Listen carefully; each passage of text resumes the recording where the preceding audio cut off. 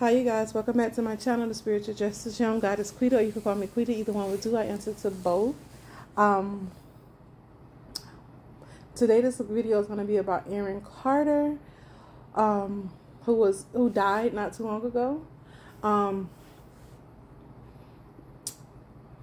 God took me back to a video, took me to a video on YouTube that LaToya Jackson revealed some abuse that happened that happened in the Jackson's household, and then he took me to an interview that Aaron Carter's mom did, and she wanted Aaron to tell the truth of what happened between him and Michael when he was younger, and he denied it. He completely denied it. And he was coming forth, you guys, to tell the truth, because LaToya had already opened that door for that conversation to be had. I don't know if you just had watched it. I don't know how old the interview was. I just saw that she had an interview, and so God was telling me that triggered some kind of healing for Aaron Carter to have, so he could have healing, and he was going to speak his truth. And they killed him to silence him because they didn't want the Michael Jackson legacy to be destroyed. So they killed him. They had him blood sacrificed with magic, or whatever you want to call it, spiritual work. I don't care what you really call it, but it wasn't, it was through a manifestation. Basically, they manifest for him to be sacrificed to silence him. He wasn't doing nothing really drastic.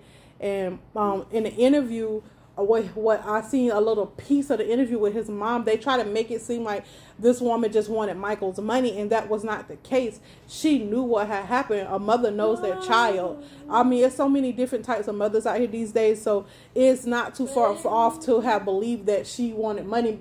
But what the Most High was telling me, because when I started my twin flame journey, like 3 or 4 years ago, maybe a little bit more, that's when I got a lot of revelations about a lot of different things. I never spoke on it, but God, it just came. Like, God told me that Michael did molest some of those kids. He did, and that's why Oprah did the interview, because there is clear evidence that he did it. It's clear as day that he did it.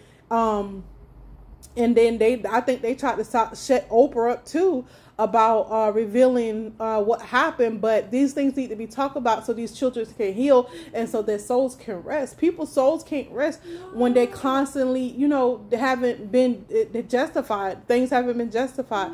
Mothers are crying because it seemed like he got away with it, but he didn't.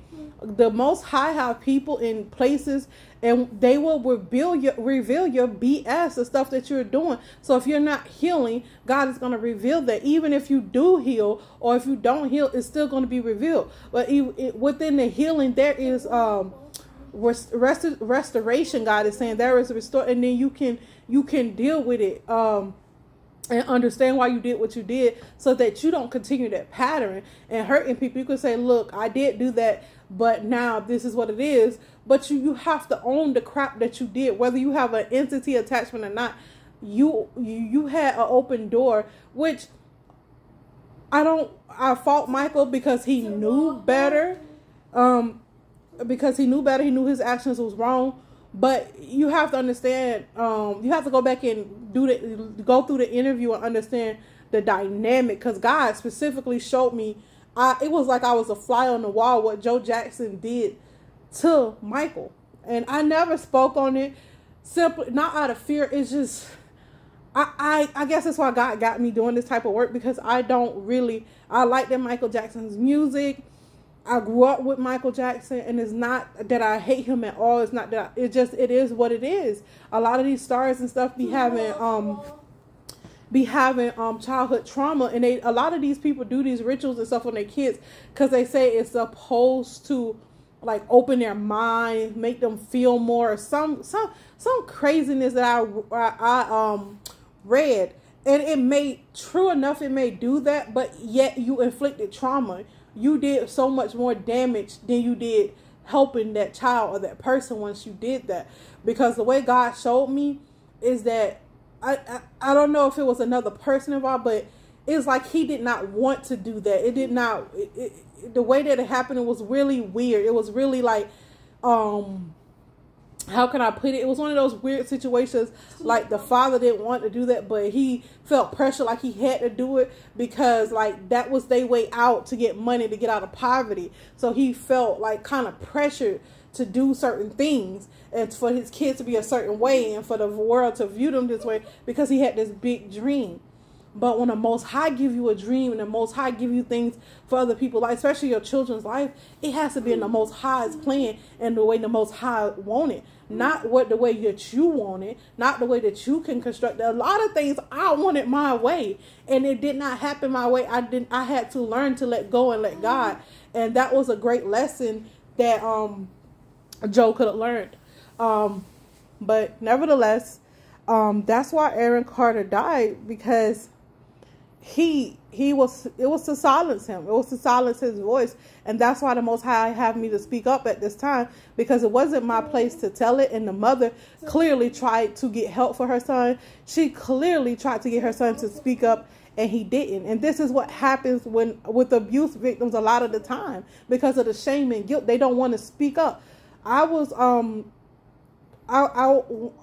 want to tell this story because people have to understand that I'm not sitting here just speaking just what the Most High said, but I have had experience. I've been raped before, but this particular incident that I'm going to talk about happened when I was like 12, 13 years old, and it was by a family member, and I did speak up. If I had not spoken up, he would have raped me. And I told him, I said, "You just going to rape me?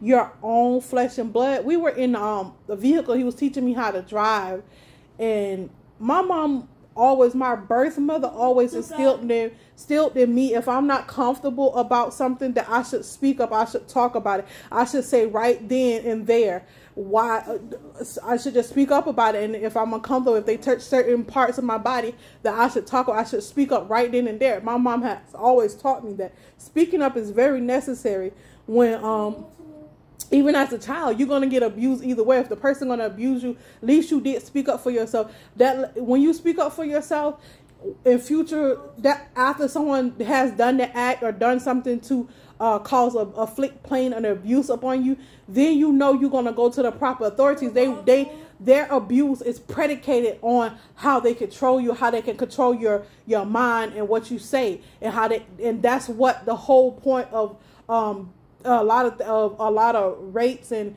all this disgusting behavior. It's about control. It's about dominating your energy so they can control it, so that the devil can come in and do whatever he wants. Satan can come in and use you as a tool, an instrument for him.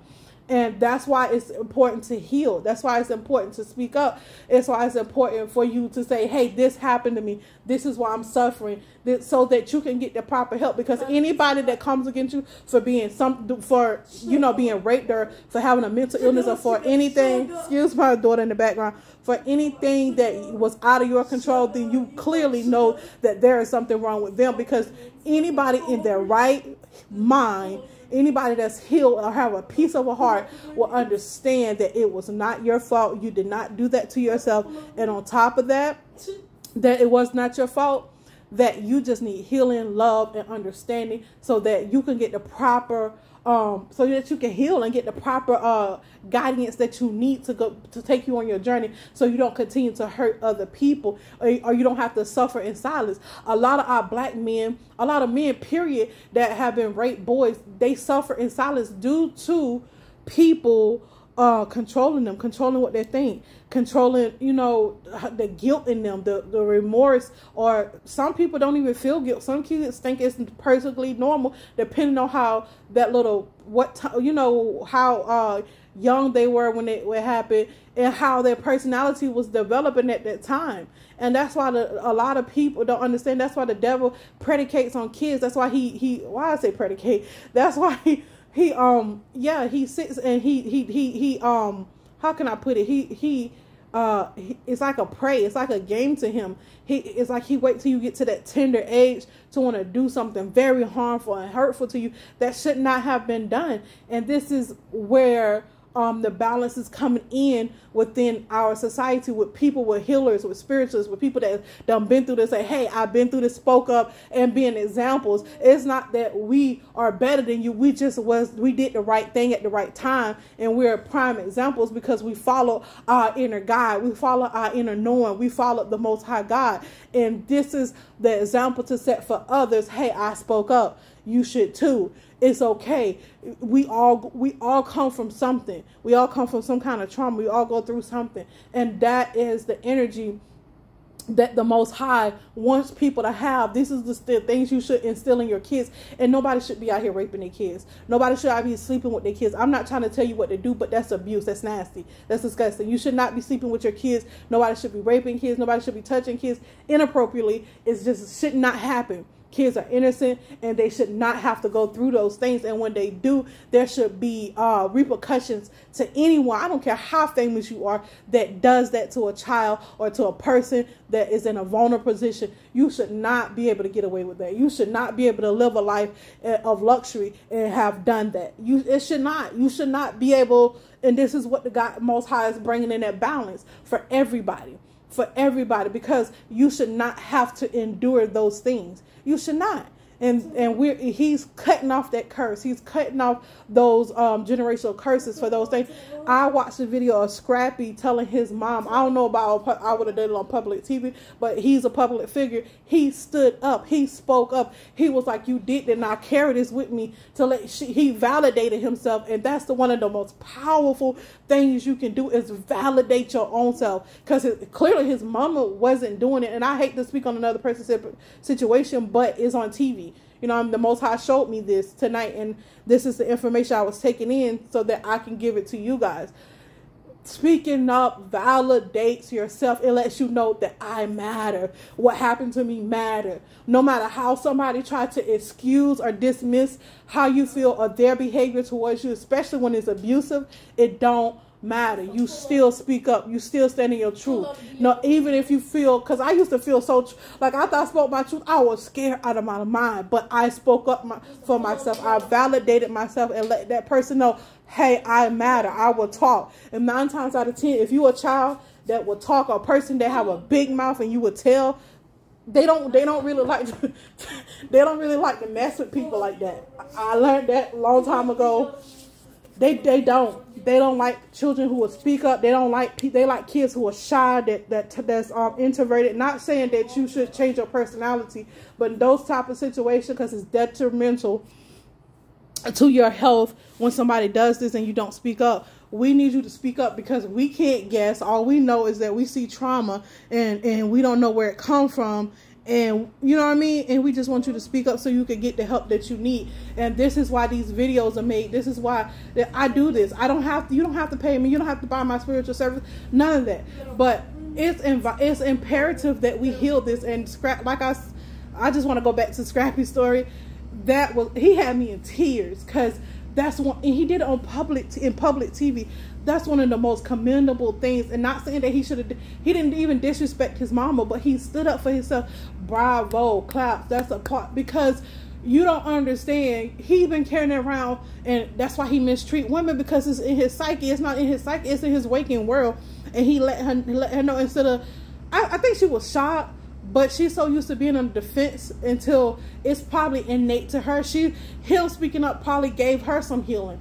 Like, you know what I mean? It may not be right away, but because I really want to hold that space for his mother to say what she needs to say, because she was in shock and she was on TV. So she needs to, I want to hold that space for her to just, you know, hey, you never know that she might just like, you know, I reacted wrong, or I should have held you. I should have been there for you.